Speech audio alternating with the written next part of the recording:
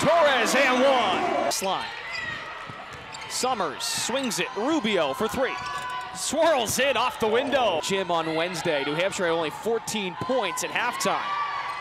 And they've gone over that number. 10 to shoot. Swan lobs off to Rubio. Diagonal. Fires. Got it. Shot clock to 6. Taylor Ruel loves that hanging floater. Can't finish. Susi back on the offensive rebound. Rescues it. Just rolls off. How about Story comes collapsing in. 50 seconds to go before the half. Story knocks down a three. Backdoor, Susi looking for a Hearn. Taylor Ruel somehow picks that up. The later stages of quarter number 2. Swan swings it into Oliver. Fires, counted and one. Right. Lead is 7. Now that's the largest of the game.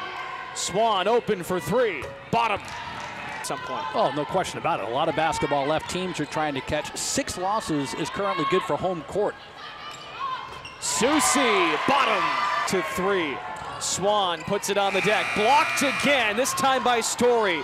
Taylor Ruel lobs down the runway. It's Torres. Including today. Oliver's going to be the reason why they make noise.